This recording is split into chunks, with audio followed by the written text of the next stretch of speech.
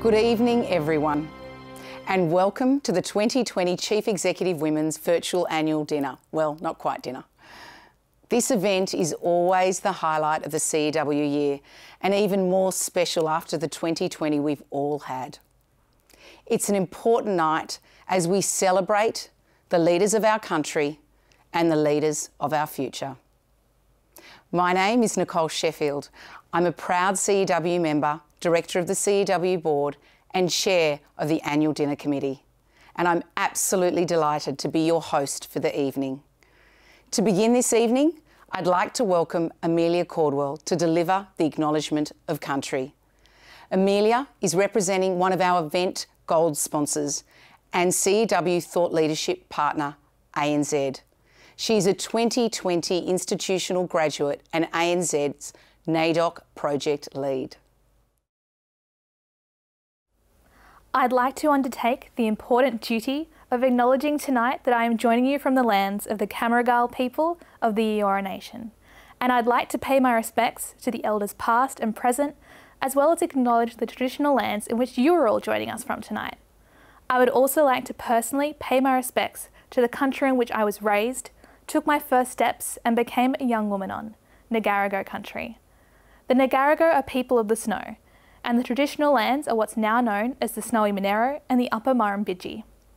Tonight, in the spirit of reconciliation and truth-telling, and paying heed to the message of NAIDOC Week this year, I would also like to acknowledge that sovereignty was never ceded over the numerous lands now known as Australia, and that this always was and always will be Aboriginal land. Thank you.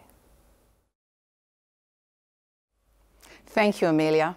That was really special, and we're so grateful to have you with us. An amazing young woman and no doubt a future leader. I actually learnt earlier today while we were in the makeup chair, she's currently doing her Masters in International Law, researching ways to decolonise the Australian legal system from an Indigenous perspective. So impressive. So normally I would be feeling the energy in a room of 1,200 people.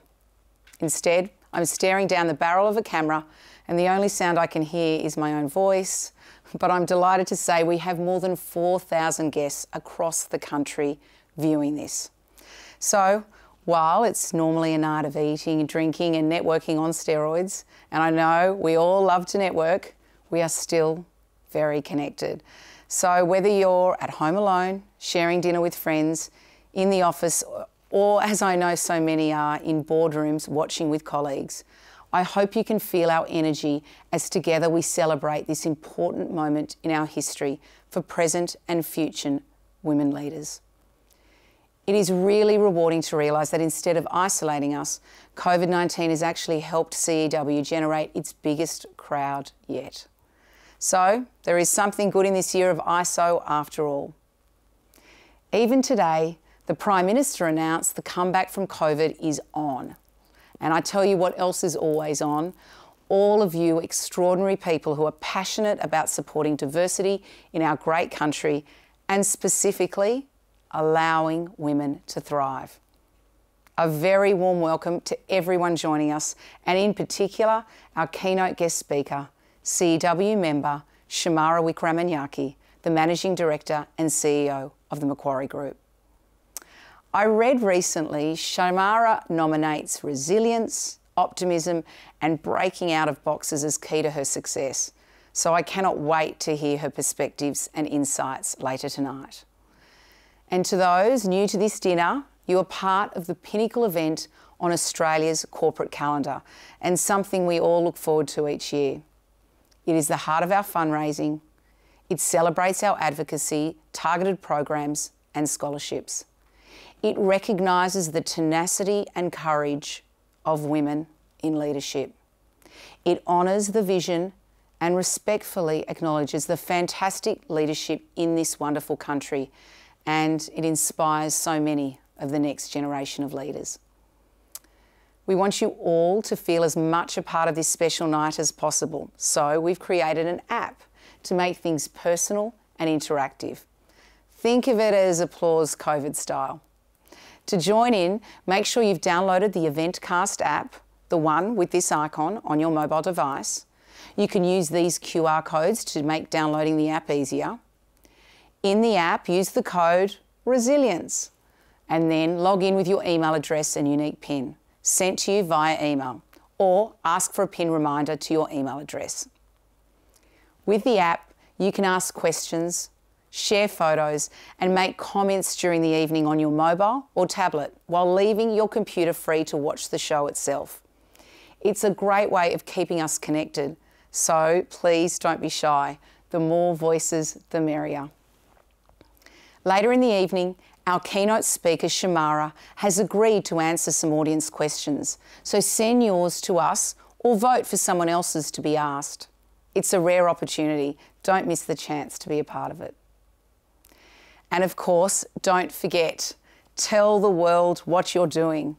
Tag us at CEW AUS, and our hashtags this evening are hashtag CEW Resilience, hashtag CEW Event, and hashtag Women Leaders.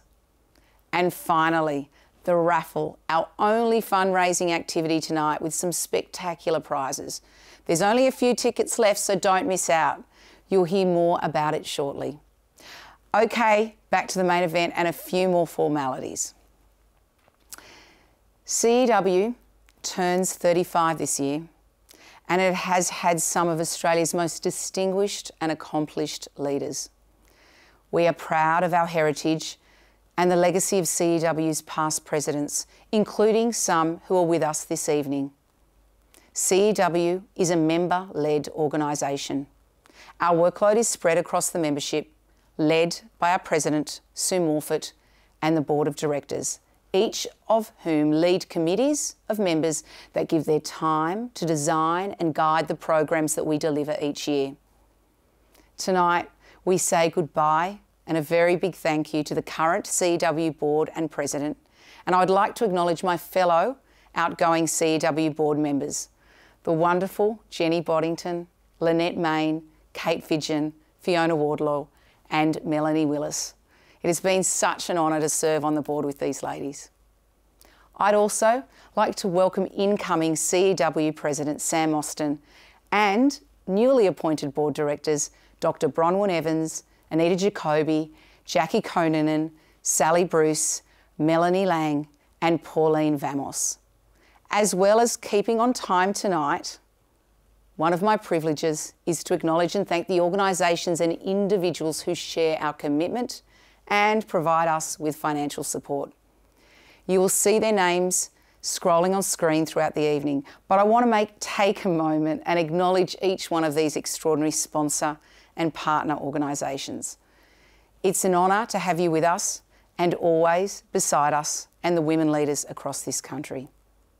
Allow me a few minutes to recognise and celebrate the contribution all CEW sponsors make to enabling women leaders. Our gold sponsors, ANZ, BHP, KPMG, NAB, QBE, Salesforce, Telstra. And to our silver sponsors, these are a few to get through, but it's very important we recognise each of them. Allens, AMP, Ashurst, BCG, CBA, CBRE, Dan Murphy's, Deloitte, Egon Zender, EY, Gilbert and Tobin, Harvey Norman, Heidrick & Struggles, IAG, JP Morgan, Lend-Lease, Macquarie, Microsoft, Russell Reynolds, Spencer Stewart, Suncorp and Wesfarmers. For all of us, nothing has tested our leadership more than 2020. It has brought unimaginable challenges and disruptions, obstacles, and yes, pain. But it has also taught us so much, reminded us about the importance of hope and optimism, and reinforced what truly matters in life. I now want to share a very special video with you. You're going to hear some raw, brutally honest, and even heartbreaking stories from some incredible leaders about discovering and testing their personal resilience. Resilience, I think, is a hard thing to define. The dictionary meaning is something like to resume your normal shape after being bent over. For me, resilience is actually about the ability to adapt to change. Having the capacity to continue on over a long period of time, particularly in the face of adversity. The tools and the strengths that you need to connect to keep moving forward when you're faced with challenges, whether they're small or really significant. To be able to bounce back when misfortune hits. It's having a sense of purpose in life, something you're driving towards. In my experience, when you've been through something that really bends you, you don't actually come back to your previous shape. You come back with other things added to who you are.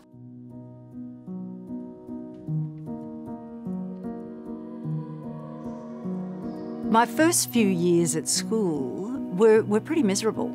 I was bullied quite a lot in those early years.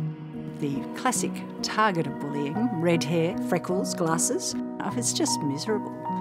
And I don't know that my mother really knew what she should do about it.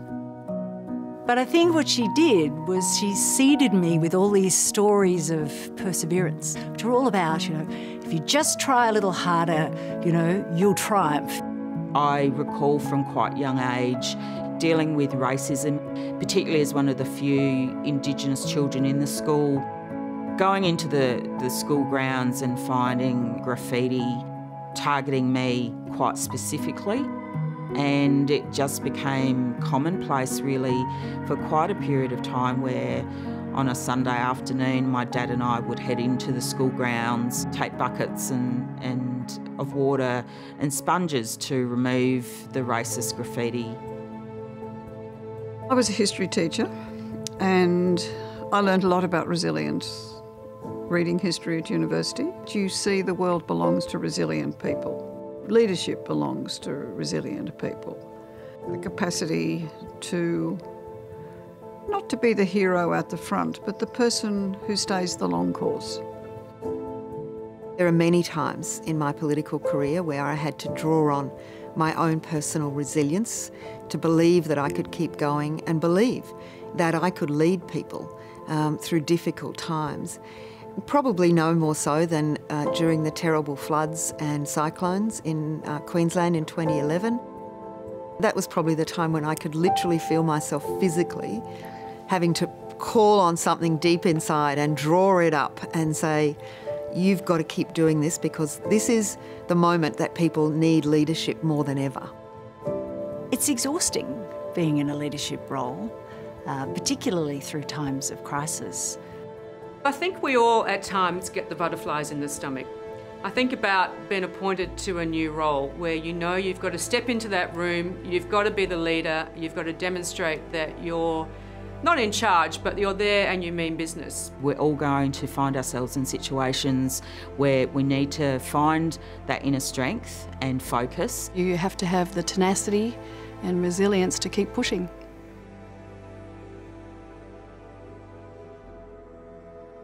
I think when my husband died 4 years ago, I was surprised at how I didn't seem to have the resilience that I thought I had. It was a whole new version of myself, but I'm thinking, I'm 76. I should know all this stuff. I should be able to do it. But mostly all I want to do is go and throw myself under the doona for a year. I really didn't find that resilience until I decided to do something which involved someone else, and that was Karen Phelps' campaign. There is a grief that has to be indulged.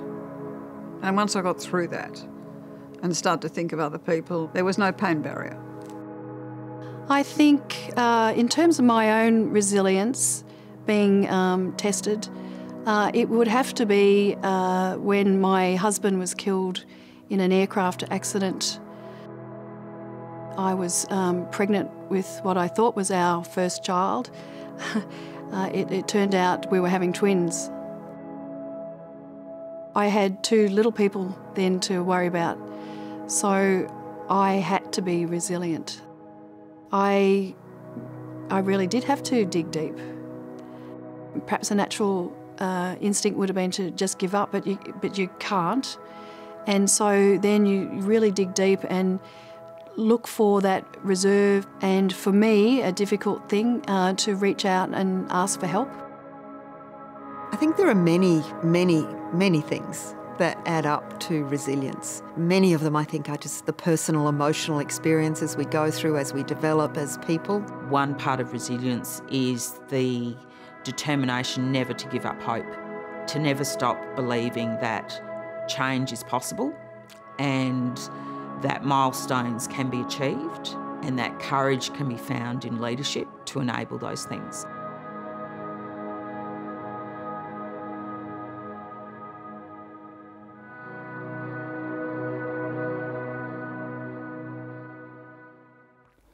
That was something, wasn't it? Whatever kind of 2020 you've had, there's something in that video for us all about courage, hope and bouncing back. Same but different. Yes, resilience. As mentioned earlier tonight, it's also about fundraising. The only activity is our raffle, and I'm delighted that so many bought tickets in advance. In fact, there's only a handful left, so buy now to avoid disappointment. Our raffle tickets are the best value in town, I promise you. We have 20 extraordinary prizes to win. So whether you love diamonds or DIY, this is the raffle to be in. First prize is a stunning Tiffany T diamond pendant in 18 karat gold from our generous supporters at Tiffany & Co, valued at $5,450. Also up for grabs is a $5,000 gift voucher from Bunnings and a Prada Matinee Saffiano bag valued at $3,800. I hope I win that. There are a range of ticket prices and you can buy them via the raffle icon in the Eventcast app, with the raffle drawn later on in the show. Every dollar from tonight's raffle goes to supporting CEW's scholarships program and helping further our advocacy and thought leadership work. Your generosity is going to great use. So let's hear from one of the scholarship recipients now.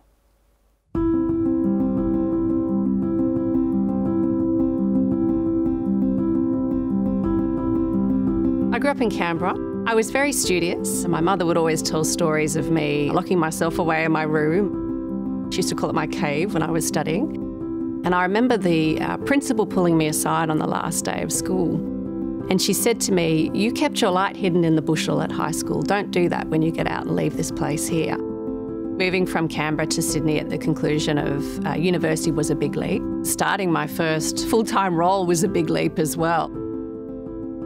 I've been really lucky in my career that I think I've had people continuously along the way who have maybe tapped me on the shoulder and said, "Hang on a second, you should do this." And I've sort of sat there and went, okay, I hadn't thought about myself in that light. And those little nudges have just been enough, I think, each time to light the spark that potentially you yourself didn't see at the start. And I realise now, being a leader, how important that is actually to do that for other people. The scholarship has really changed me, not just as a leader, but actually fundamentally as a person. I went away thinking certain things about myself, but I came away knowing myself at a much deeper level and having a real clear vision about where I wanted to head, and most importantly, having the confidence to pursue that.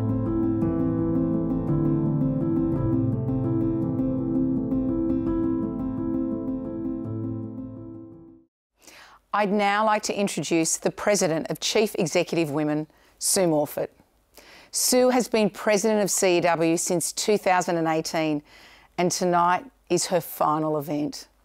She has been an incredibly passionate and determined leader, and to me she represents everything about resilience and leadership. Welcome, Sue. Thank you very much, Nicole. Good evening and welcome everyone. Tonight we gather across the country, virtually and in person, to celebrate 35 years of Chief Executive Women. Firstly, thank you to you, Amelia, for your moving acknowledgement to country.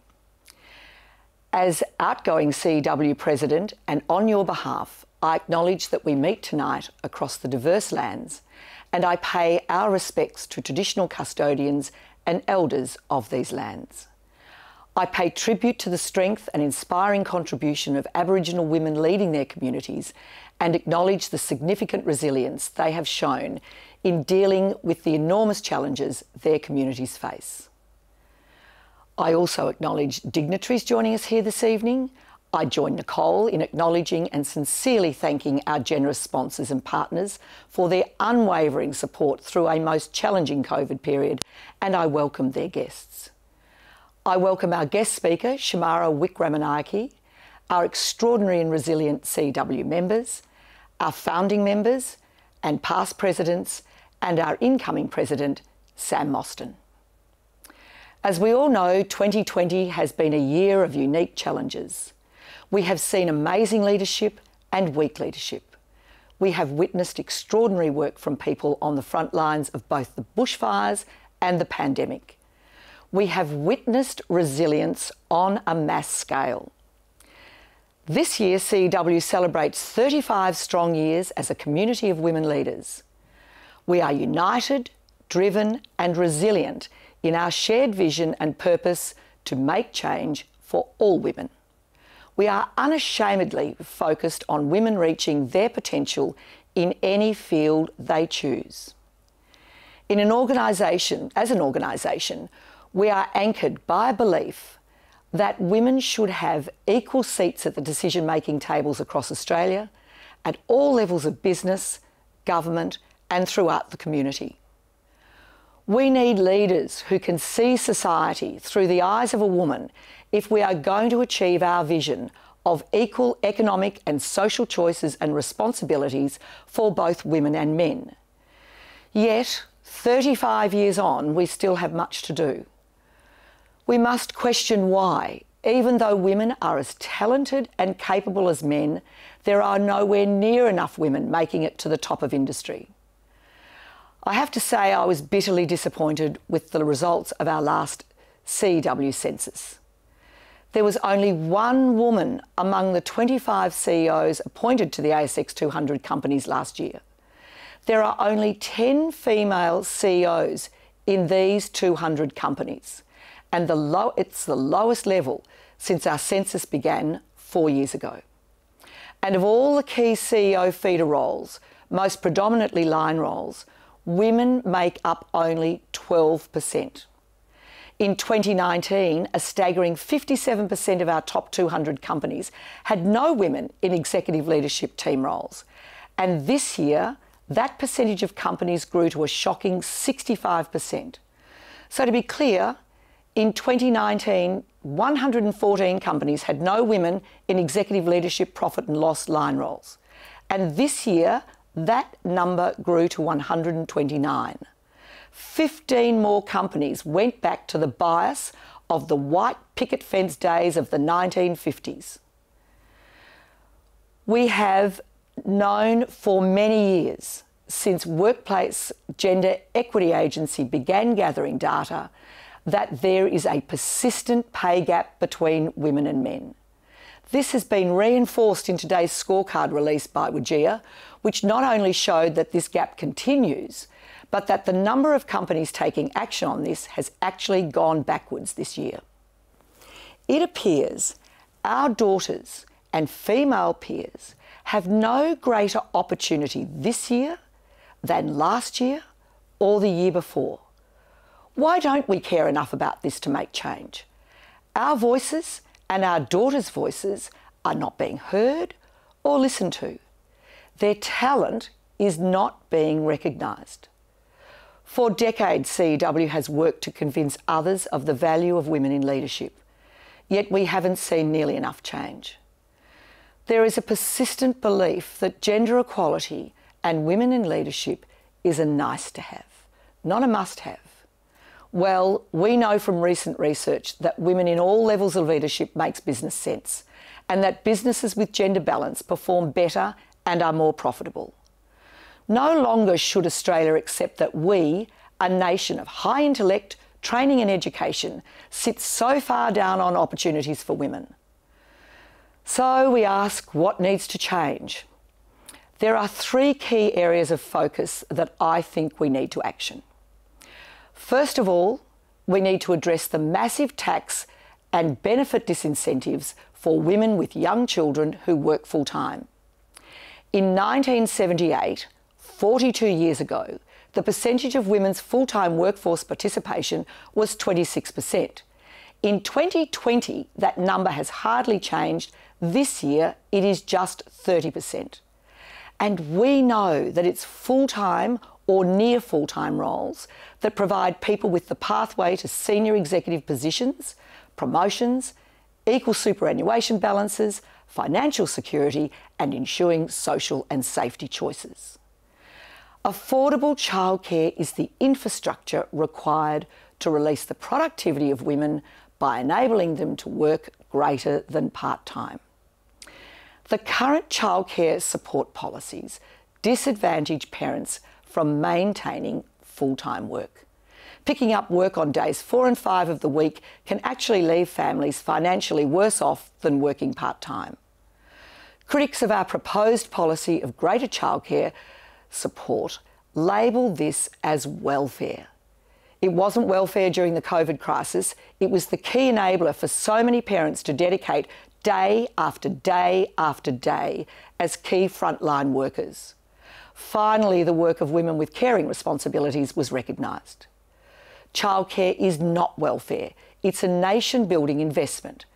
As KPMG and the Grattan Institute, among others, have so authoritatively shown, greater investment in childcare will contribute a massive boost to the GDP.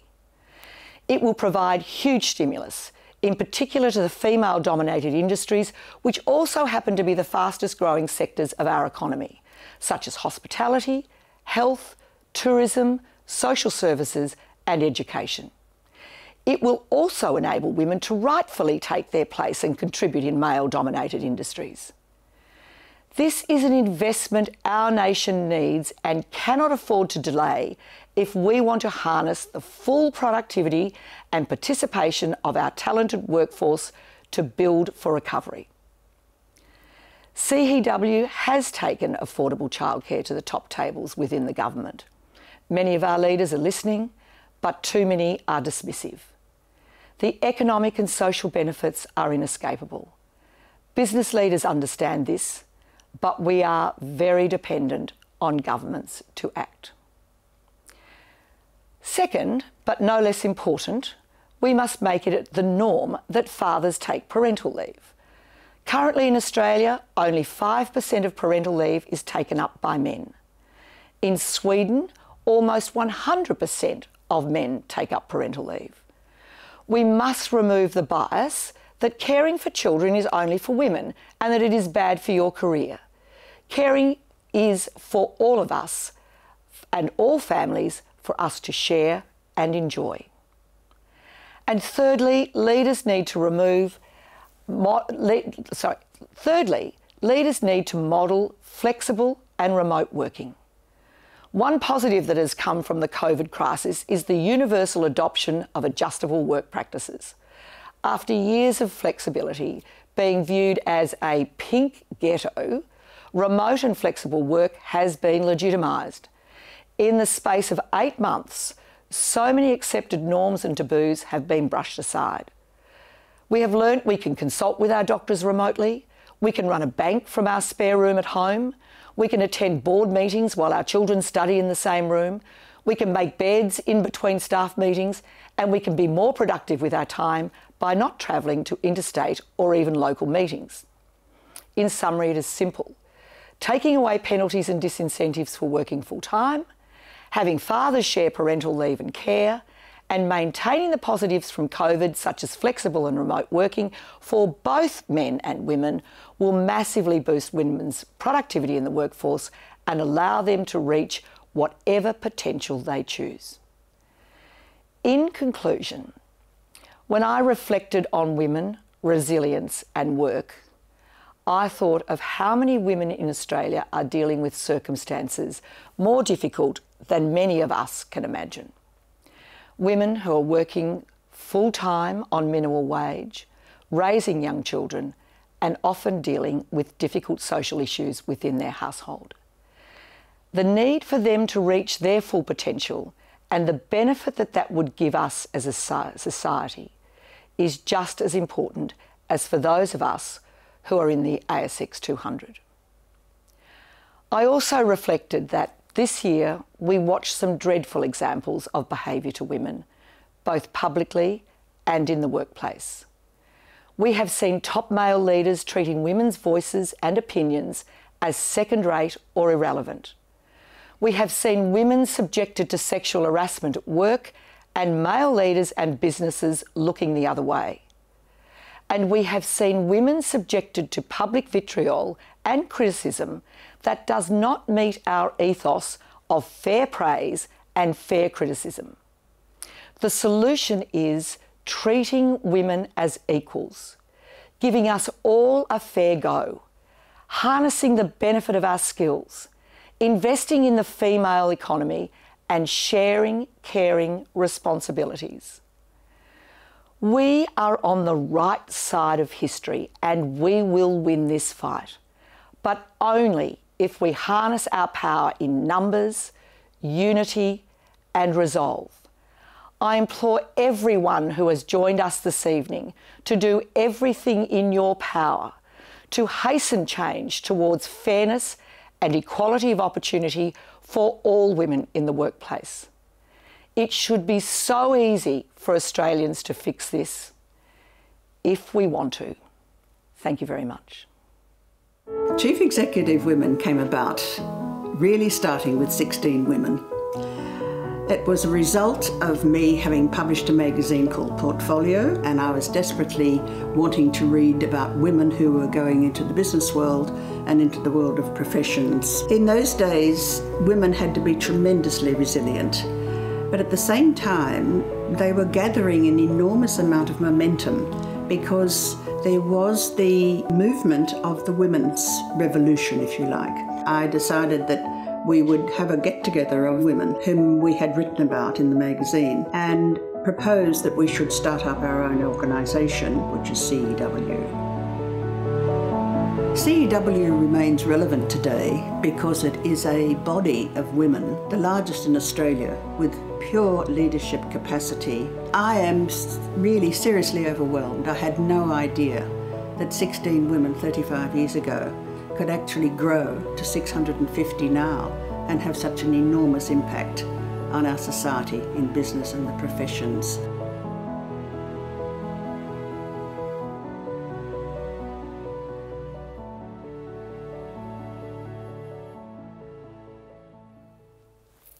Isn't Barbara an inspiration? You can see why CEW is the powerhouse it is today. And Sue, I just want to hug you. I wish I was COVID allowed because you have reinforced again the importance of CEW's work and how important campaigning for change and how far we've got to come to move the number of female leaders in executive ranks. Thank you for your passion. Thank you for your inspiration. And I know, looking at the app, there are so many comments coming through. I have to share some of them. And you'd love to hear this. Megan says, it's exciting to be here for an exciting evening. Congratulations, CEW. Thank you, Sue, for bringing us all together virtually. I mean... I know, Nicole, but it's like we talk about how many people in the room. There are 4,000 people in one room. I mean, it's quite extraordinary, isn't it? I know, it's fun. It's really good fun. It is good fun. Thank you, everybody. It is very good. And we're also, Natasha's saying she's joining with her 3-year-old, hoping to influence her early. Perfect. Hopefully is it a 3-year-old? Has she got a 3-year-old son to influence him early too? Yeah, we need to. That's right, exactly. And Helen says, authentic and moving stories. Such courage to share these. So thank you, Sue. No, it's been fantastic, hasn't it? And look, thank you to all the members who have shared their stories. It's been lovely. It has been Thanks, wonderful. Nicole, Thank you very much. And thank you. Please keep the digital chatter coming through, everyone. We have a big night ahead, and you being inclusive and getting feedback, it feeds all of us. And that call to arms that you had in your speech, we'll continue that movement tonight. So thank you. Thank you, Nicole.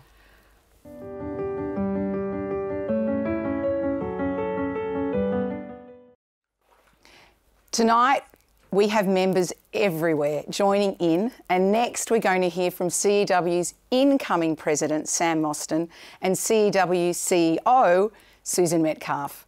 Sam is one of Australia's best-known corporate leaders and current chair of City Australia's Consumer Bank and a member of the Mirvac and Transurban boards. She was the first female AFL commissioner and is a director of the Sydney Swans. Sam chairs the board of ANROS and the Foundation for Young Australians. Throughout her career, She has spoken up on many issues of diversity, corporate reputation and sustainability.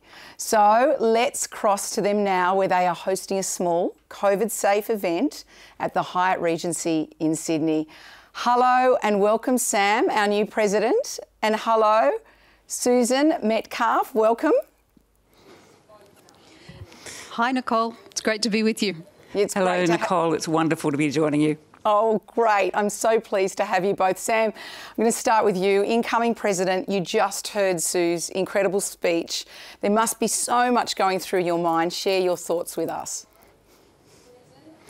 Well, I guess listening to Sue, I was reflecting on those earlier comments made by some of our wonderful members about their resilience, and reflecting on those stories and thinking about the challenge that Sue has thrown out for the past 2 years about the big issues that we as women and members of CEW must be part of. It tells you a story of great hope and optimism, and a sense that we have a lot to do. I think there's big shoes to fill for me. I really want to pay my deepest respects to Sue and all the work she has done. She has put childcare right up there on the agenda, and I'd like to think there are many other big issues that CEW members also care about, that we need to be around the tables of leadership and decision-making around this country, and I hope to lead that well. I'm really particularly mindful of those great founders that 35 years ago had the insight and the tenacity to build CEW, and have continued to lead, I think, the internal dynamic of why we care, and to grow us to 650 members today. So big shoes to fill. I want to thank Sue with all my heart, and I hope to follow her and live up to the expectations of the members who've supported me to be your president. Oh, thank you, Sam. We are so delighted to have you, and we are sure that you will fill those shoes, and there is certainly a lot of work to do. Susan, you have a very special evening there at the Hyatt Regency, and it's important that you've got some members together. I know there's many events happening around the country. Tell us a little bit about what's going on and who is there with you celebrating. Oh, thank you very much, Nicole. We're delighted to be here tonight with some CEW members, some of our board members, sponsors, partners and supporters of CEW here in the room with us tonight, and also across Australia. I know in Sydney tonight there are events happening at KPMG, at Ashurst, at Salesforce and lots of other places. So it's such a thrill, having got through the pandemic, to be back together, and for in those places that we can, to be gathering online and here in the room in Sydney. Absolutely. Well, look, thank you, Susan and Sam. Enjoy the rest of the evening. Have a champagne for me. Looking forward to joining you soon and hearing all that fabulous feedback. And everyone, remember to give your feedback via our app. Thank you.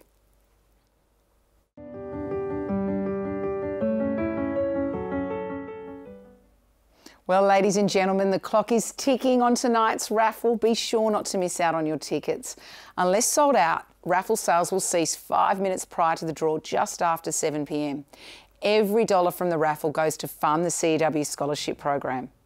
Your generosity will be helping Australia's up-and-coming female talent become our leaders of tomorrow.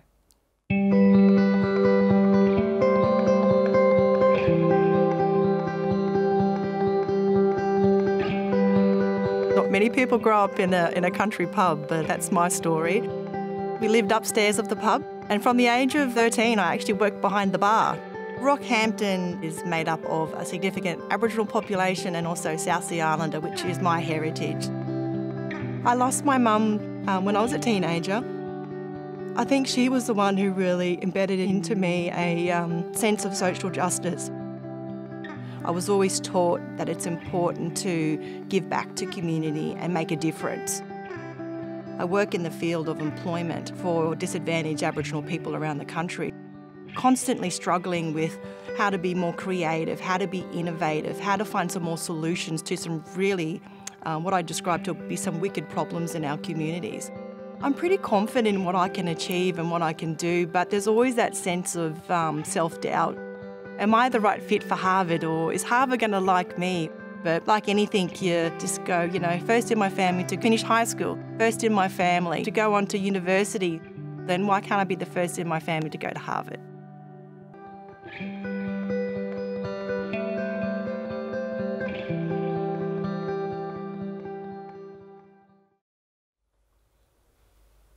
Tonight, we have important news out of a very sad set of circumstances to share about a new addition to CEW's scholarship program.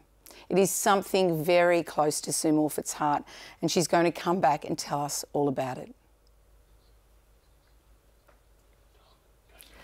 Late last week, we lost a much-loved friend and member of CEW, our one and only Maureen Kerridge.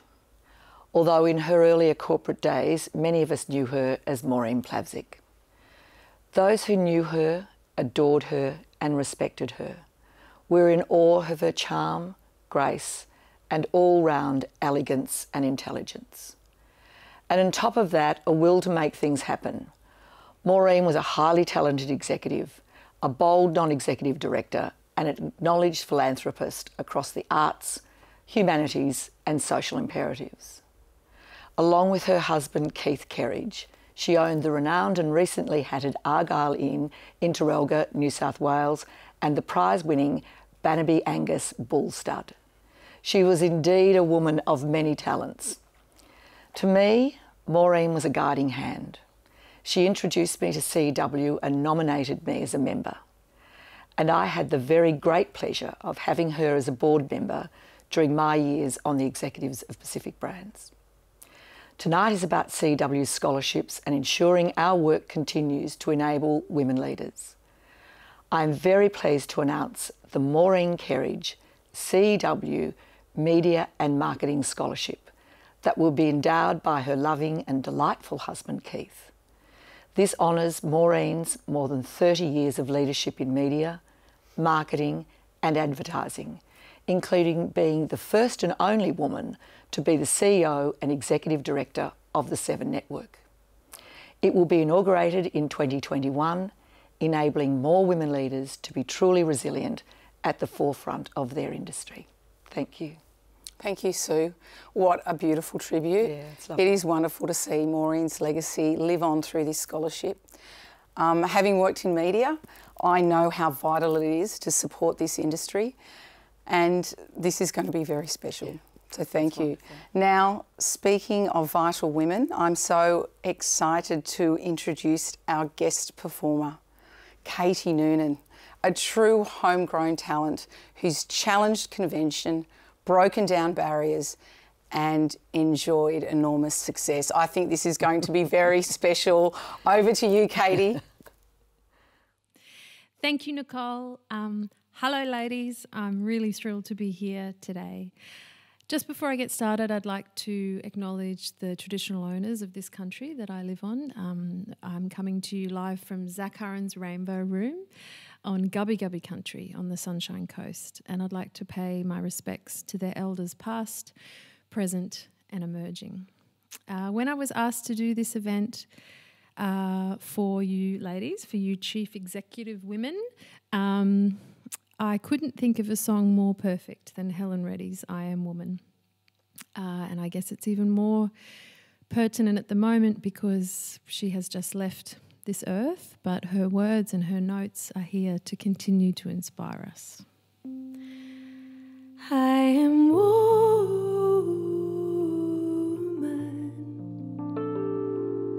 I am woman.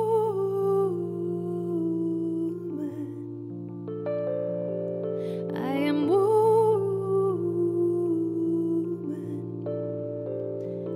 I am woman.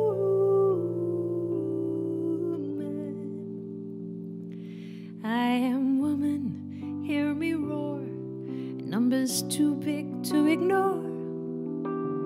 And I know too much to go back and pretend.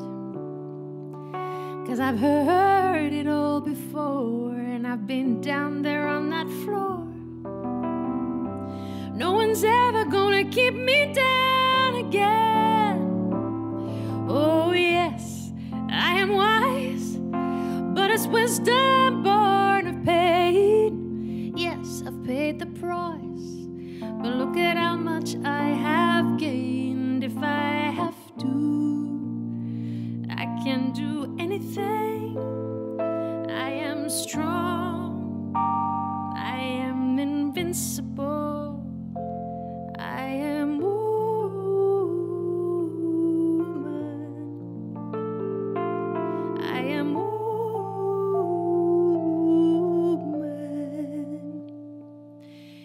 can bend but never break me, 'cause it only serves to make me more determined to achieve my final goal. And I come back even stronger, not a novice any longer, 'cause you've deepened the conviction in my soul. Oh yes, I am wise, but it's wisdom born of pain. Yes, I paid the price, but look at how much I have gained. If I have to, I can do anything. I am strong, I am invincible, I am woman,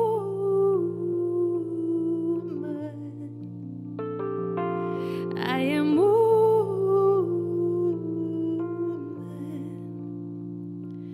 I am woman, watch me grow, see me standing toe to toe, as I spread my loving arms across the land.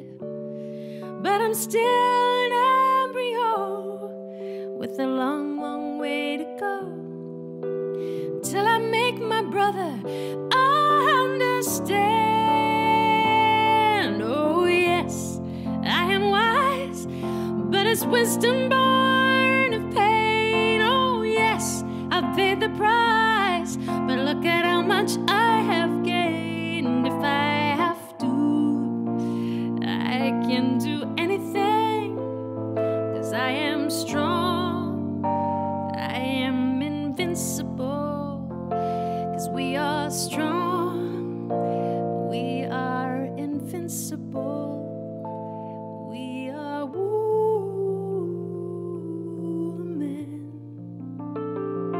we are woman,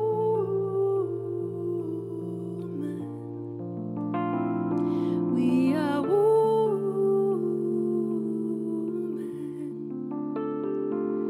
I am woman.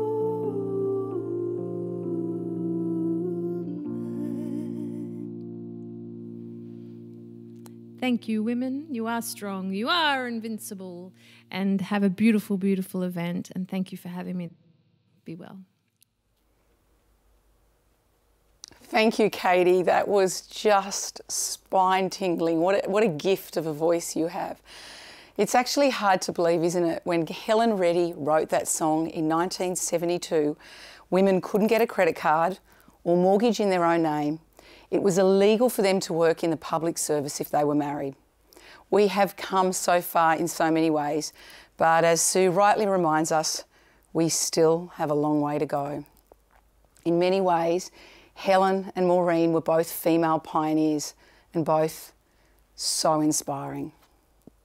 So we're almost done, and if you haven't bought your raffle tickets, it's your last chance. Final tickets are on sale for the next few minutes, and it's really important that you don't miss out on your chance and do your bit to help Australia's brightest female talent become our leaders of tomorrow. And I know that the app, I've loved all these comments, and I have to share some with, so thank you that you've said. Anne says, blessed to share in this opportunity at a time my own resilience is being tested. Inspirational. Well, I'm glad to hear that, Anne. I'm glad that we're inspirational. We also have Caroline saying, I wish I had time to dress up for this. That's the great thing in your bedroom, you don't need to. Congratulations, CEW, for adapting to this new format for your fabulous annual event demonstrating resilience. And the lovely Jen says, what a year. Terrific to be here for a dose of inspiration and that annual kick we all need to keep up the fight. Thank you to all the sponsors for enabling this virtual platform to proceed. Beautiful comments.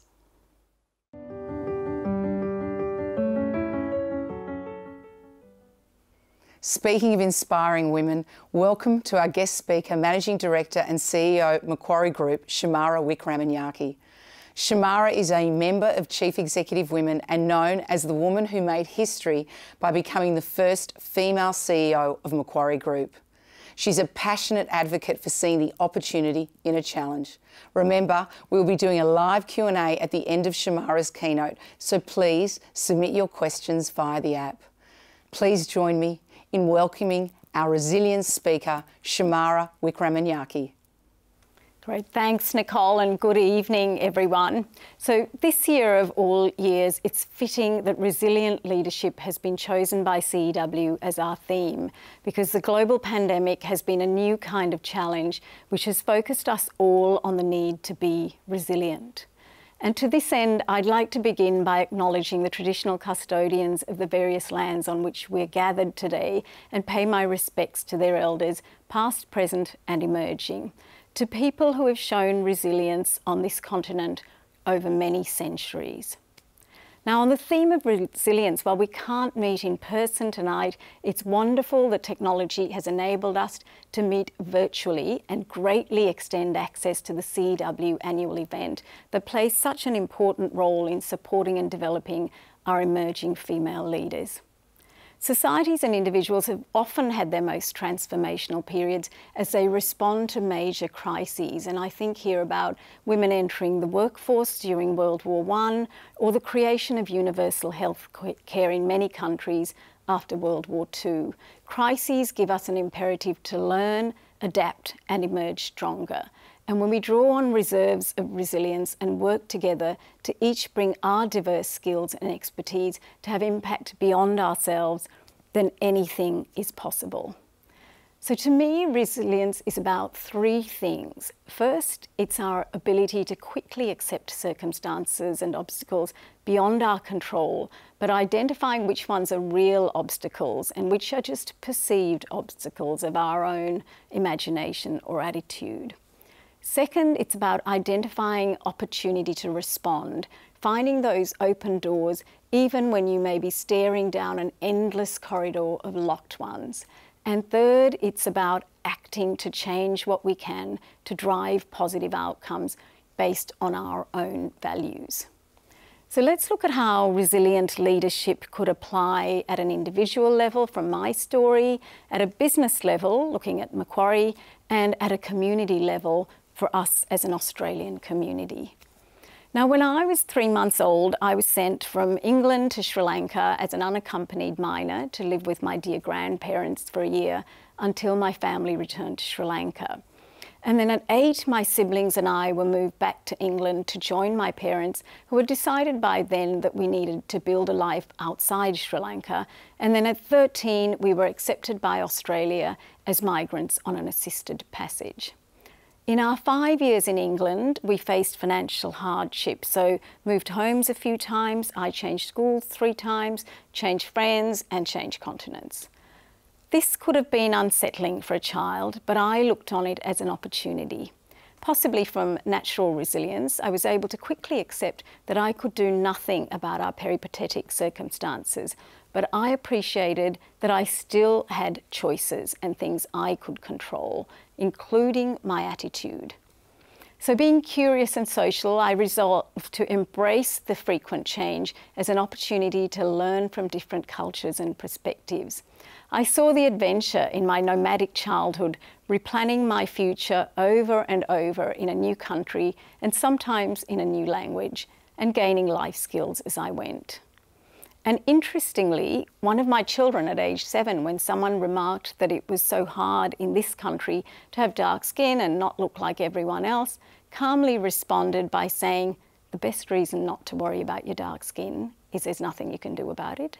So some of this resilient attitude may be in the DNA, but it can also be taught. And in my case, I was blessed with parents who prioritised forging a better life for us, taking risks and making sacrifices with the long term as their focus, but adapting in the moment. So through our difficult circumstances, my brother, sister and I were always made to feel loved and secure and allowed to believe we had the opportunity to build any career we wanted, regardless of our gender or ethnicity, our financial situation or the country we were living in at the time. And perhaps I ended up with an inflated idea of my own capacity at that time, because if anyone had told me as a child that I couldn't fulfil my various childhood ambitions to be an international pilot or an astronaut or James Bond due to my gender or ethnicity, I would have dismissed their views as irrational. And this was my form of resilience. Now, this attitude of focusing my energy on things I can impact and on the destination has also been a consistent theme of my 3 decades at Macquarie. As a young advisor, I was asked to lead a complex transaction in Melbourne where I encountered a senior client who didn't have confidence that a very young-looking, brown-skinned female would be able to get the job done in what was an important moment in his company's journey. Now, I could have been demotivated or lost confidence from this, but I was oblivious to his attitude at the time, even though it had been apparent to others. I was instead focused on my responsibility to help deliver the necessary outcome for this client. And after the deal concluded successfully, he took me aside and thanked me for teaching him about irrational prejudice and was happy to have me lead further transactions for his company. So by focusing on a goal where I could add value, I also managed to address some ancillary challenges along the way. Now, as well as Melbourne, during my first 2 decades at Macquarie, I lived and worked in Sydney, Auckland, Wellington, Hong Kong, Kuala Lumpur, London, New York and Boston. These left-field moves may not have made the most sense if I were focused purely on career progression. But by aligning my work with my skill set and values of chasing stimulus from new environments and cultures, that allowed me to create new teams, build new businesses, and to develop myself. And it had impact beyond myself, and in the process ended up advancing my career. So today I don't see myself as a female CEO with brown skin. I see myself as a CEO who is one of today's custodians of a business built over 50 years plus by 75,000 people, cumulatively delivering innovative solutions and strong outcomes. And I'm focused on my bigger responsibility and opportunity to maintain this momentum and help take Macquarie to its next level. So this is probably a good point to turn to resilient leadership at a business level, where decisions and actions have impact across a much broader population and over a much greater timescale. But happily at this level, we're typically working to face obstacles and challenges with a much broader team who bring far more diverse capabilities and perspectives than our own and help us drive stronger outcomes. So in the immediate term, just like for every other business leadership team, 2020 has been a year for us of making unexpected decisions quickly in a new environment, learning and considering how we can adapt and be stronger. And one of the key obstacles businesses have had to face and accept from this pandemic is the necessary lockdown and restricted movement to protect health and lives. And for some, this has made it almost impossible to continue business and so presented serious financial challenges. For Macquarie, we've been fortunate to be in a sector with the ability to carry on our services with as many as 98% of our staff working remotely at the peak. And prior to the pandemic, we would not have imagined our teams would have the resilience to deliver this, but also do it overnight. But they did respond. And at present, about 60% of our employees globally have been approved to return to office on a voluntary basis, but many are continuing to spend some of their time being productive from home. So going forward, we've now learnt that we can deliver our services with a far more hybrid set of working options for our staff. And resilience as an organisation means we're using this crisis to learn and adapt for the long term. Now, we also had the benefit of a strong financial position coming into this, but recognising as always that the long-term success of our business is dependent on the long-term success of our staff, clients, shareholders and communities, we have worked closely with clients and all these stakeholders to drive solutions, like working with clients in more challenged sectors and situations by extending relief through payment pauses, hiring workers furloughed in other industries to meet additional demand in our call centres, helping larger corporate clients in Australia raising $12 billion of capital in the first 6 months of the pandemic, and working with our portfolio companies on maintaining essential community services. In addition to this, our foundation has allocated over 3/4 of an additional $20 million that we allocated this year to help it address longer-term impacts of COVID-19, both here in Australia and around the world. These efforts have been focused on direct relief, medical research, and now supporting workers and businesses in restarting economic activity. So these were short-term responses to the challenges of this pandemic, but like many, we're turning our attention now to longer-term solutions needed in our areas of expertise as we emerge from this crisis. This could include for us the need for greater digital infrastructure, supporting the physical infrastructure needed to support potentially more deurbanisation, or ongoing solutions to support climate transition. We appreciate that delivering this in a service business like Macquarie, which operates across so many global regions and sectors, is all about people. Attracting great people with varied experience and ensuring a culture that allows them to deliver to their greatest potential in their area of expertise, both individually and as a group.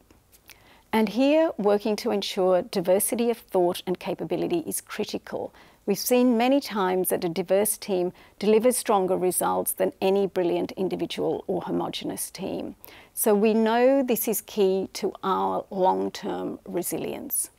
We need the richest possible combination of different ages, genders, cultural and racial backgrounds, diversity of sexual orientation and socioeconomic backgrounds and experiences, and regardless of any disability. This allows us to challenge each other's perspectives in forming better collective decisions, improve understanding of regional and sectoral nuances, and gives us greater empathy in serving a much broader client and community base. It also makes for a more interesting workplace. But of course, this requires focused effort, and taking gender as one very relevant lens for us in the CEW community, at Macquarie, our applicants are typically still only about 35% female. And even though we recruit equal numbers of males and females at starting levels, representation then falls through the mid-levels and, like the rest of our industry, is down to low double digits by the most senior levels. At entry level, our application rate reflects the still low proportion of females electing to study some relevant subjects for our business.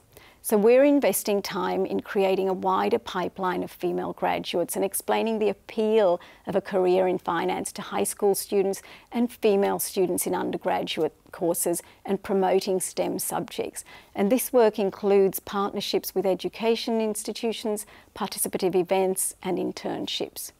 My main message to girls out there is why let boys have all this fun? Now, issues behind lower representation as careers progress are complex and still need work, but balancing work and family appears to be one material contributor. So we're focused on the support we can provide as life circumstances change over the course of a career, including flexible working. And 2020 has taught us a different balance between work and personal commitments, including in my own case. So now we have many male colleagues who have taken extended periods of parental leave. This flexibility for men is also providing more choices for women. And we also have an active returner program in all regions for parents coming back to work. Then at the most senior levels across our industry, the very low representation levels are probably being contributed to by a range of factors, but probably including unconscious bias.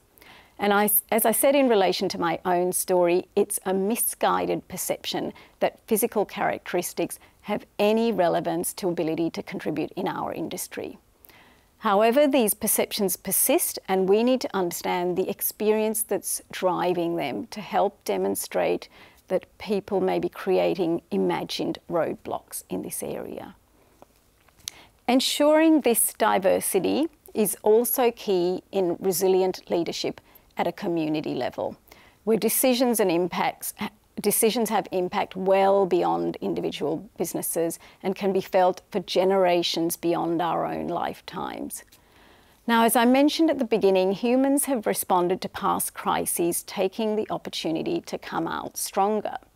And writers like Matt Ridley in The Rational Optimist have pointed to the success of our species beyond any other on this planet, coming down to our ability to work as teams, each focusing on our specialist contributions and complementing each other. So as we've seen in responding to this pandemic, some have developed vaccines at a faster rate than ever in human history. Some have focused on healthcare and treatment, others have focused and worked in areas of direct relief, or to improve technology to keep people connected in ways that will change how we interact forever. Now, if we want to empower all our citizens to contribute to their full diverse abilities and keep ensuring we come out stronger from crises to come, then growing Australia's standing as a land of opportunity is key. If we do not create equal pathways for females to deliver their potential in the same way as we do for males, females being half the population, we will not engage and gain value from them, which will lessen our output and growth. And the same applies to creating equality of opportunity for all Australians from all backgrounds. Now, achieving this, as with businesses, takes considered work, and roadblocks must be identified and solutions developed and delivered to ensure equal access to all for things like education and employment, and this often takes many years. However, it presents an opportunity and an array of opportunities for us to all work on. And our potential to succeed here is evidenced in how all levels of government and the wider community have come together to respond to this pandemic through things like proactive testing and tracing and targeted lockdowns that have protected the health system from undue pressure. And as a result, our infection and mortality rates are significantly lower than most countries. And at the same time, a quick and comprehensive approach to financial support has provided a bridge to the economic rebound that's now emerging. Now, challenges do remain, and the economic impacts of 2020 are likely to be felt for some time. And economic downturns do exacerbate inequalities of all types. Government finances are inevitably going to be more stretched, and we in the private sector will need to step up to support the recovery. But these challenges all present opportunities for us to collectively respond to with new solutions.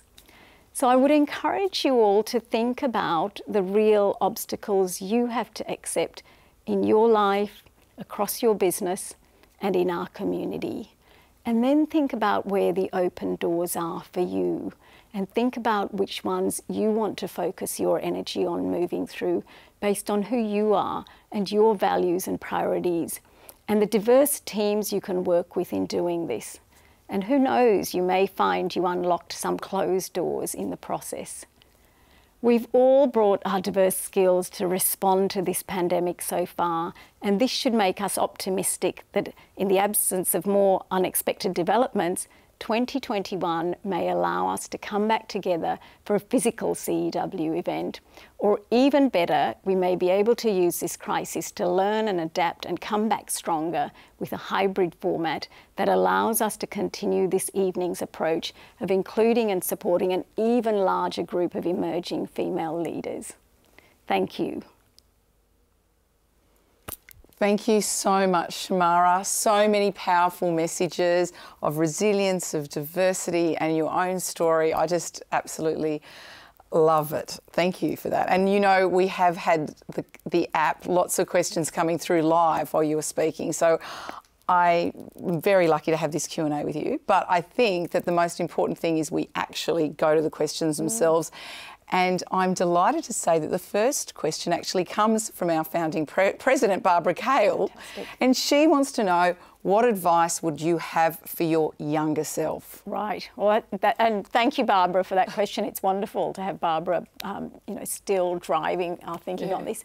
I mean, look, in terms of what I'd tell my younger self, you heard in my little story that it's not easy to give my younger self advice because I basically lived a no regrets life. That's my approach, is that, you know, for me, the past is a sunk cost.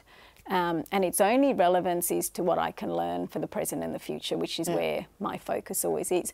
Having said that, even though I've now become an old self, I know there's a lot of young selves out there. And I guess what I'd say to them is, you know, we're all incredibly different, even though we may be the same gender.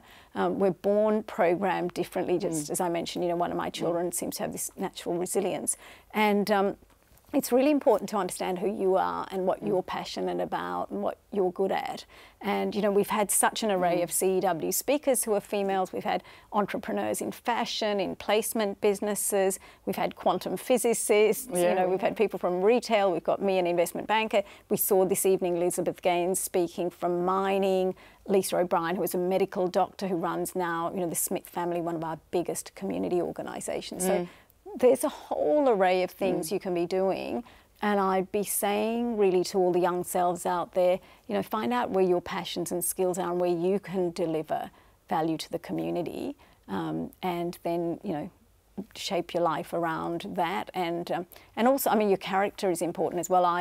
One of my early bosses told me that I was a disjointed incrementalist, meaning, you know, I think sort of 2 years ahead just beyond my nose, and I jump here and I jump there, but eventually head in some direction. I had to live to that sort of character, whereas there were others who had very long visions and structured analytical careers and did equally well. There's so many different stories in terms of senior people in our business and others. So I think you have to play to your young self, your skills, your passions. And passion, I really get that sense from you about passion, and we hear it time and time again. It doesn't matter if it's a quantum physicist or an entrepreneur. You know, this passion that drives. I mean, it's a wonderful thing, actually. I completely resonate, actually. Play to your strength. You know, we had Jo Horgan talking last year about the incredible stuff she's done with Mecca and sort of saying, quantum physics, that's not really my thing. And I'm thinking the same. Fashion, I don't get fashion. But, you know, it's wonderful that we all have different things. There's probably many people out there thinking, how could you do banking? I love it. I get out of bed every morning and this is what I want to do. So, which is great. It was great. Well, we have another question. This one is actually quite a serious one. It's about the pandemic and the fact that the pandemic has really hit women hard, and we've read a lot about that in the press, and there's been a lot of talk about that. I mean, what do you think we need? Oh, you had that great speech from Sue, but I mean, what do you think we need to do to ensure that we aren't pushed further behind? I mean, the numbers in 2020 are worse than 2019. What do we have to do to make that change? Yeah, and you're right. I mean, the enrolments, we had the stats last week of female enrolment in university have dropped so much during this pandemic. I think it's because females had to take principal responsibility for the family caring. And so I think the thing Sue said was spot on, trying to come up with tax incentives to invest in the childcare sector to give women options. So some of the Asian countries with home childcare, women are much more liberated to have choices and have careers. The other thing she talked about is technology has been a big enabler. And that's delivering so much flexibility. So I mentioned a lot of our staff are electing to work from home and in the office in a hybrid way, and we can deliver our services doing that. I've spent a whole career missing dinner with the family on weeknights because I get home after 8. I've been able to actually have dinner at home and still do my late night calls virtually. So there's a lot of options. And then the third thing Sue talked about is liberating the males in our community. So that, you know, if they decide they want balance, and there are males that want more balance to be with their families as they grow up, that we should be empowering them as well. You know, I have a husband who's a stay-at-home husband. He was an investment banker, had a big career. He's perfectly well-adjusted and happy being at home. And I have a son and a daughter, and my son, when he was little, we said to him, what do you want to do when you grow up? And because of the role modelling he had, he was about 5, and he said, nothing, I'm going to be a normal person like my daddy. And I said, well, what will you do for money? And he said, my wife will work. And, you know, now he's 18 and has finished school and he's still saying, I want to be a normal person like my daddy. I want to be a normal person. Good for him. You know, we're having, as I mentioned, far more men elect to take extended periods of parental leave. Which is great. Not just for their kids, but, you know, one of my colleagues said, my wife's a doctor, she's been looking after the kids, I want to help her now have a shot with her career and I'll look after the kids. And first time I saw him, he was in the city wheeling his little daughter around the city, and there was food all over his clothes, all over her face. 6 months later, I saw them and they were all clean. He was making all these dishes at home, and you know, he'd nailed it in terms of looking up, and was loving it. So well, I think that's a really good point, isn't it? We all assume that our careers are linear, and just because we have, you know, we're a parental leave or whatever age they are, we take some time. It doesn't mean we can't re-enter, and we can't. That's you know, it's a long period of time. Yeah. So male or female, we should try and embrace family life, work life, and how you go about doing that, depending on your spouse. It's different for all of us. Yeah. And I think if we have that flexibility, and culturally we accept it, and obviously at the Macquarie Group, that's something that you accept, and the company, I think culturally that makes such a difference to how people approach it. And I think that's changing, but it's, you know, I think Sue nailed it with her 3 points on what we can do to just, you know, in response to this pandemic, learn, adapt and come out stronger is empower women even more, especially with the technology and the flexible working. Yeah, absolutely. We have another question, and this is a really, this is a fantastic question actually. As Australia looks to the future and the different skills that will be needed in the new world of work, what should women with aspirations to work in STEM and other non-traditional fields be thinking about? Right. Well, look, I mean, the first thing is it's wonderful if there are women out there that have aspiration to work in STEM, because I mentioned that there are sadly still unconscious biases that these industries are for men. And, you know, as I said, I've not seen anything in my work that being a boy makes you better positioned to do than being a girl. And so I think the first thing is that they should go for it. They should pursue what they love. The second thing I found when I was young that helped me is think about a bigger goal. You know, when you go to work for an organisation, instead of thinking, oh, how can I get promoted? How do I impress people? It's, what is this organisation doing for the community? What's the whole point of my business existing? What do my clients need from me? And how can I deliver that? And then if you get on with delivering that, then I think people will notice you and your career will probably advance more. So it's like the classic Kennedy statement of, ask not what your country can do for you, but what you can do for your country. And I certainly found that helped me in terms of, you know, when we were working for clients, I really enjoyed trying to understand their industry, what they were trying to get done, what our role was delivering to help them advance, and not really thinking, oh, I need to get promoted, you know, I need to have somebody sit with me and talk about my career. And I find being a senior person, you also notice those people who get on with it and deliver. So I'd say go for it. I'd say use the networks as well that are there. Make sure you use the support because, you know, all these things we talked about at mid-level of balancing family and outside interests, at senior levels, potentially unconscious bias.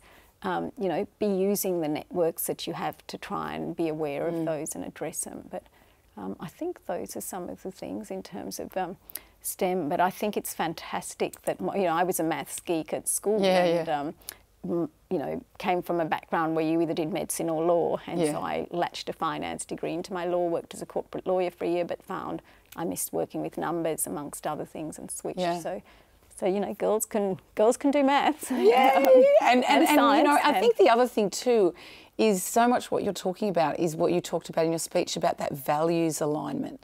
You know, if we have values alignment and it's sort of like a generational change, like what is the difference I'm making? It's not just about the next job, but how do I contribute? And STEM has such an important role to play in the world, actually. It does. You know, whether it's health or any infrastructure, I mean, it's just so pivotal.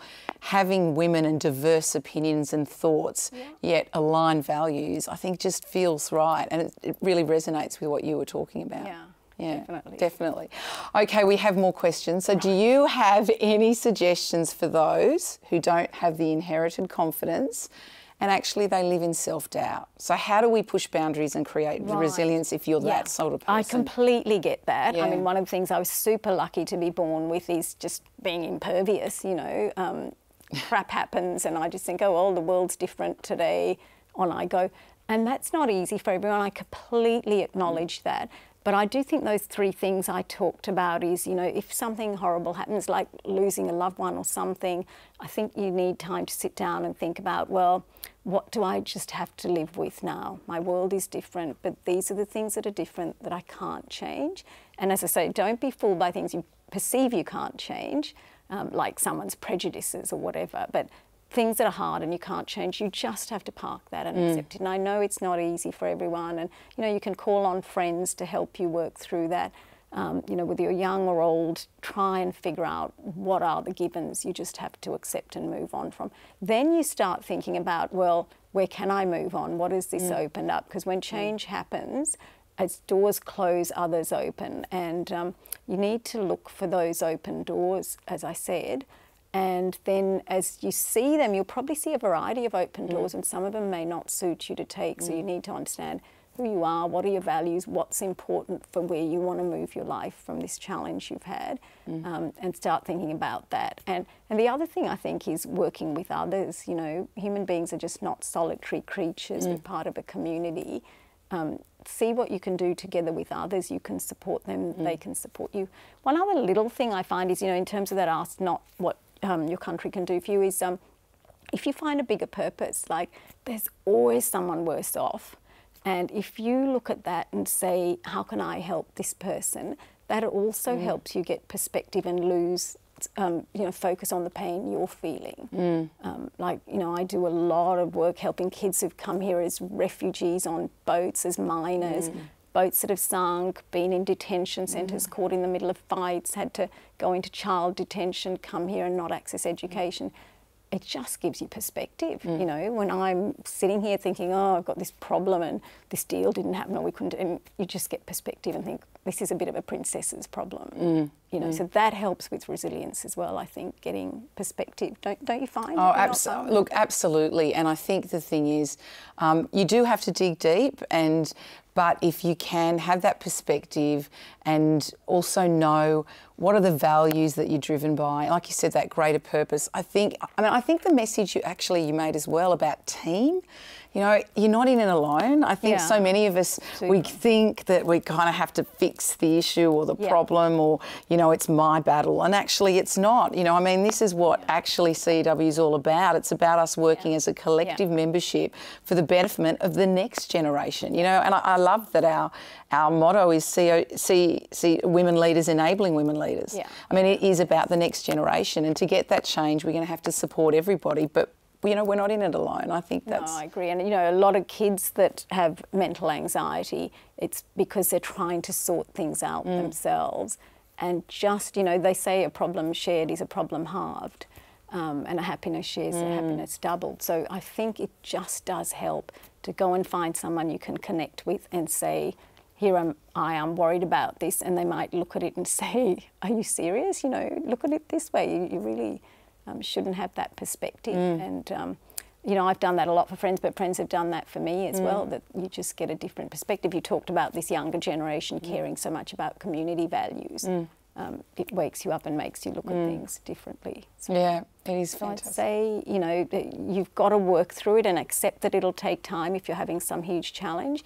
But your point's very good. Try and share, give yourself time, but figure out what's not movable and what you can push on and, you know, climb. Yeah, I know, it's wonderful. Well, I could talk to you for hours. You're amazing. Thank you so much for this wonderful evening. We have to keep the evening going because everybody's got to find out whether they won the raffle. And yes, I know. That's what they're all here for. No, they're here you for and I are a sideshow. But look, thank you so much. I really want to, on behalf of all of us at CEW, everyone that's part of this, thank you so much, Shamara. It's been wonderful to have you, inspirational. You've given us resilience and pride, and it's been wonderful. Thank you. And I'm really honoured to be part of what CEW does especially this important event of, you know, supporting and developing our emerging leaders through the scholarship funding. And, you know, I know we at Macquarie, when people suggested we should not have the event because of COVID, and we thought, look at the technology, let's go, because there are females there that have to be funded. So we're just delighted to have partnered on doing this. And well, thank you. To work with CEW. Thank you. Thank you.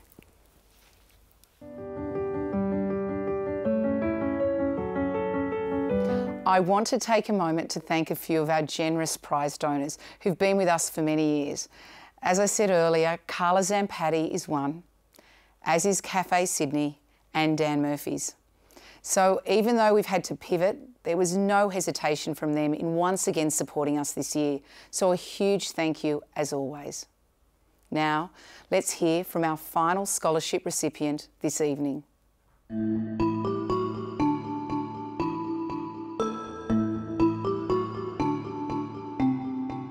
I grew up in New Delhi. I remember in grade 8 writing my essay, what do you want to do when you grow up? And I wrote, what would I do if I become the Prime Minister? I actually went and did a hotel management course. As I was going through my management development program, I remember speaking to my GM at the time. I said, Peter, I really feel like I want to do an MBA. And he said, go to Australia. And the rest was history. I adore what Harvard stands for. When I looked at that scholarship, I thought, man, I would like to win that. The second thing I was feeling was, gosh, it would be super disappointing if I didn't win. I was super scared and super excited. It just elevates your sort of sense of citizenry in the world. You suddenly are part of the world community, not just the Australian community. I thought, oh my gosh, I'm from Australia, here. It's the kind of moment that changes you for life.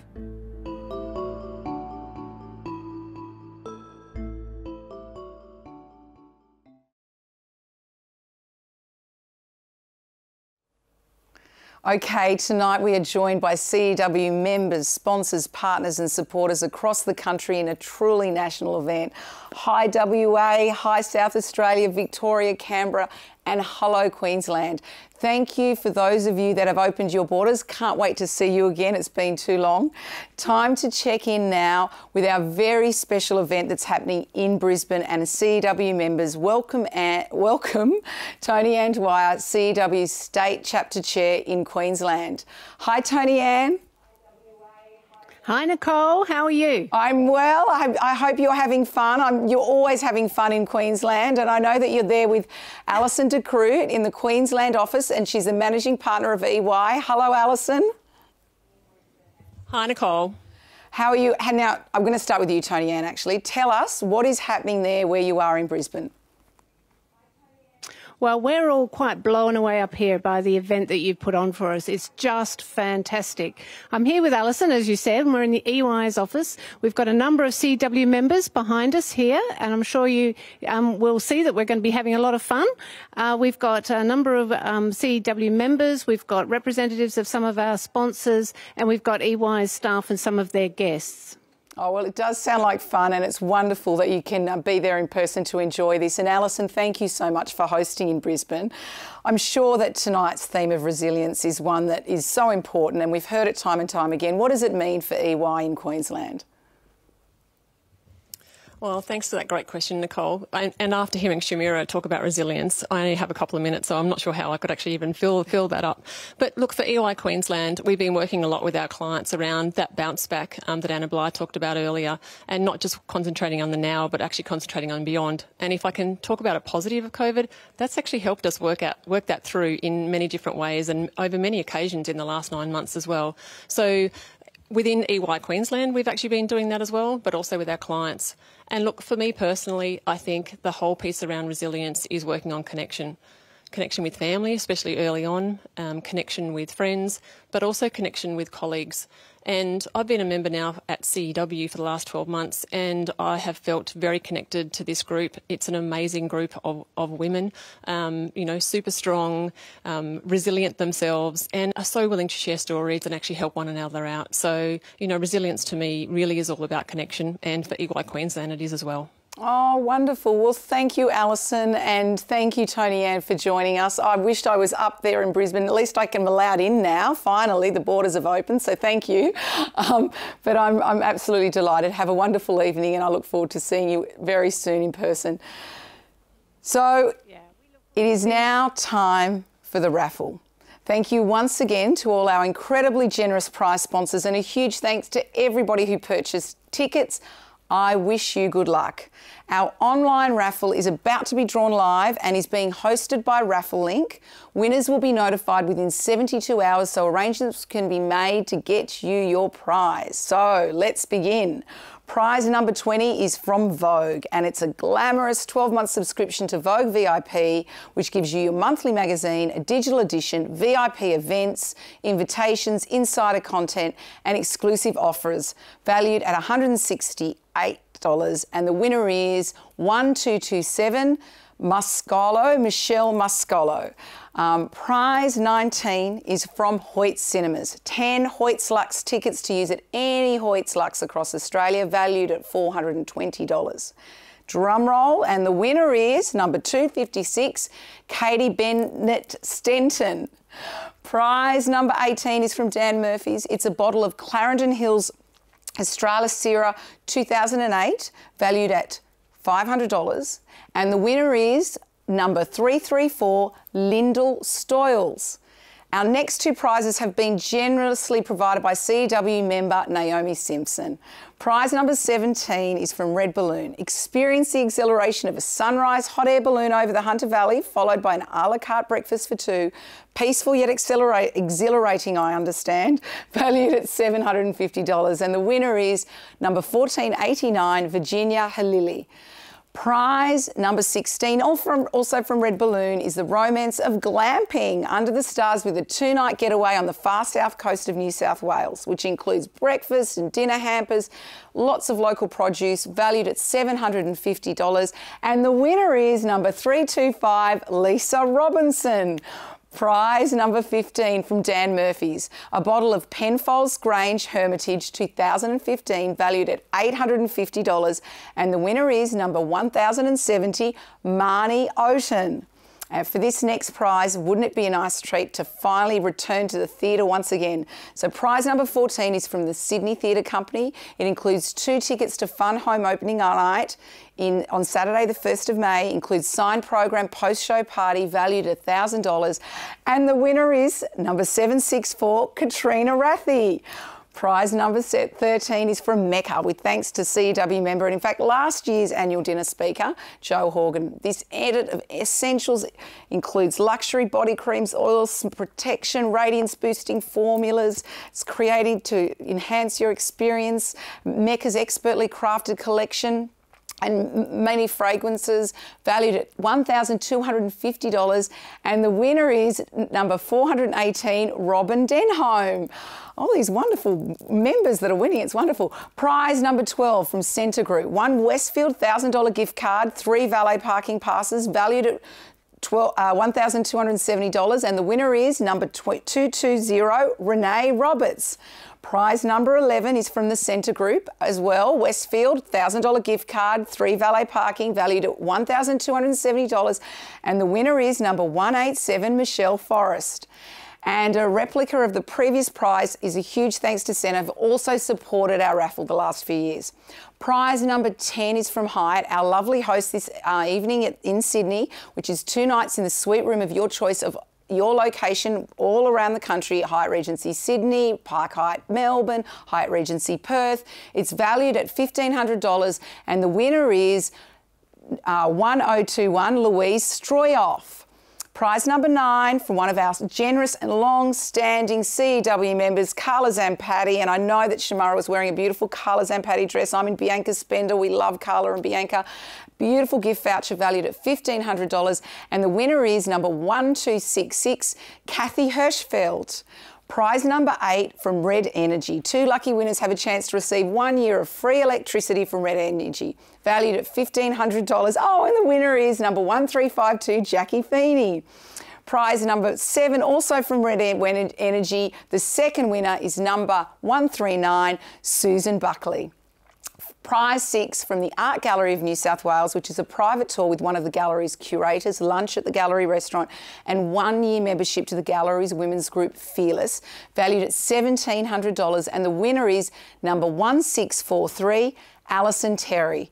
And prize number 5 is also from Vogue, a luxury skincare, makeup and fragrance basket valued at $2,000. And the winner is number 570, Catherine Griner.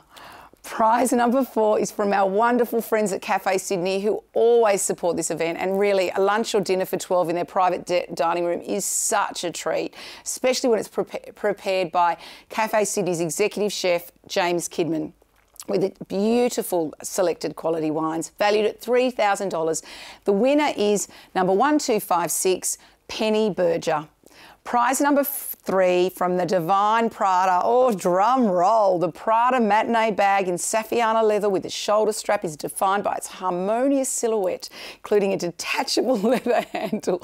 And I don't know how to do this, 105 centimetre leather shoulder strap valued at $3,1800. Oh, wonderful. And the winner is number 2030, Martine Jager. Is great. Now, this is a prize from a place where I think all of Australia has visited multiple times since March. Prize number 2 is from Bunnings. It's a Bunnings gift voucher valued at $5,000, and the winner is number 1498, Alexandra West. And now for the very big drum roll, the winner of the first prize, the Divine Tiffany T diamond pendant in 18 karat gold. A baguette diamond shines at the centre of this bold circular pave diamond pendant. As multifaceted as it is iconic, the Tiffany T collection is a tangible reminder of the connections we feel but we can't see. Layer your collection of Tiffany pendants with its design for a striking statement. Oh, we're valued at $5,450, and the winner is number 927, a very, very lucky Katie Cooper. Well done. Congratulations to all the winners this evening. Thank you for everyone for your generous support of CEW.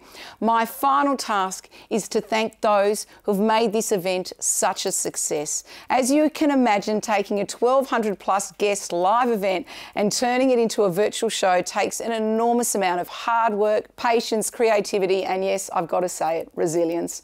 I would like to thank and formally acknowledge the CEW Annual Dinner Committee, the wonderful Sue Cato, Caroline Gurney, Marianne Pavic, Sam Mostyn, and Anita Jacoby. I would also like to note the enormous contribution of the incredible Lyndall Fahey from the Fresh Group, who has produced this event for us for 13 years. She's faced many hurdles in that time, but none as great as this year. So well done, and many, many thanks to you, Lyndall. Thank you to Susan Metcalf, our incredible CEO, and the incredible CEW head office team. We really appreciate your support and nimbleness and hard work. Now, on a personal note, this is my last annual event as chair and as board director. It's a wonderful way to end. It's a bit sad, but it's a joyful, resilient time. So a huge thank you to all our guests who've joined us tonight in our mission to empower and enable women in leadership. Amazing comments from so many of you. Sienna says, what a wonderful event. I'm a young woman in a position of leadership, and this type of community inspires me to strive to make a difference in my career. Well, that is just wonderful. We've also got Megan saying, congratulations, Sam. CEW is sure to thrive under your incredible leadership. Looking forward to supporting you.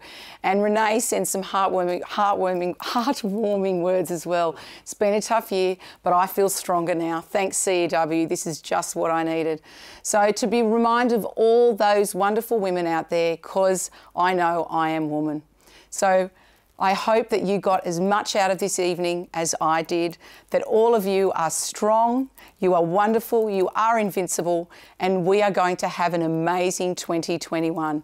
Cheers and good night.